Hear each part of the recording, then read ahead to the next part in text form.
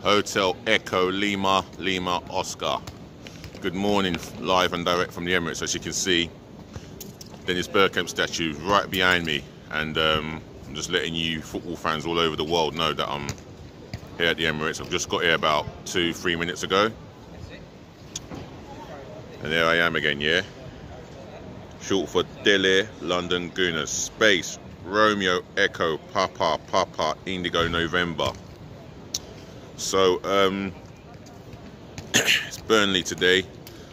They'll all be tough games. Burnley are fighting for their lives at the Premier League for next season, so we are going to have to give them the respect they deserve, but we know what we have to do.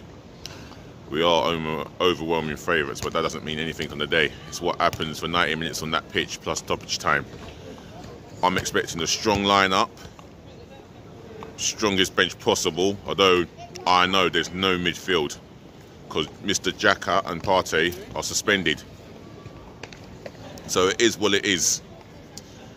We will go into this game as favourites, and a win today will go fourth. It's as simple as that. Forget about what Man United, Tottenham and West Ham are doing. Even Wolves that are behind us. Forget about them. We need to do what we need to do today and just get the job done. We get the job done, everyone goes home happy.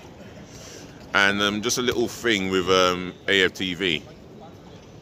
If you're for AFTV, God bless you guys, good. It's all calm. But if you're against AFTV, God bless you guys, good. It's all calm. I'm going to say this now and forevermore. AFTV is here for life. Get used to it. And I'm aiming it at the haters who cannot stand the channel. Tough. It's here for life. It doesn't do you any harm at all in your whole entire lives.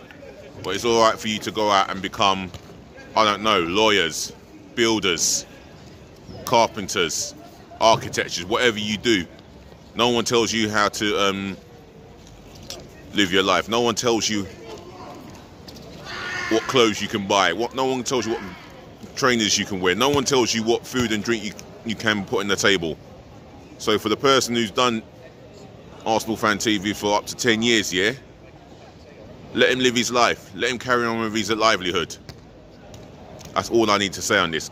Other than that, yeah, for those of you that are watching at home or wherever you are, yeah, if you've got a score prediction, leave it in the comment section below. I predict that we win by 1 or 2 clear goals.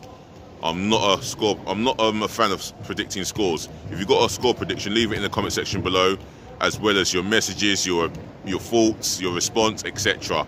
One more thing, smash the thumbs up like button for me, yeah, in abundance. Make sure you share this channel all over the world, yeah, to your friends and your relatives, yeah, and do subscribe to the channel, yeah. Otherwise, let me wrap it up. So, ladies, gentlemen, to the boys, to the girls, thank you for listening, thank you for watching, thank you for tuning in. As always, thank you so much for always putting up with me. Until next time, Dlg Reppin, we will talk again. On top of that, yeah, take care of your friends, take care of your families, take care of yourselves.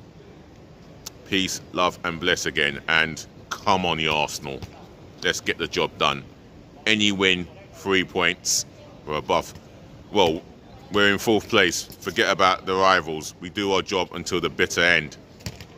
I'm done. All that is left for me to say is enjoy the game and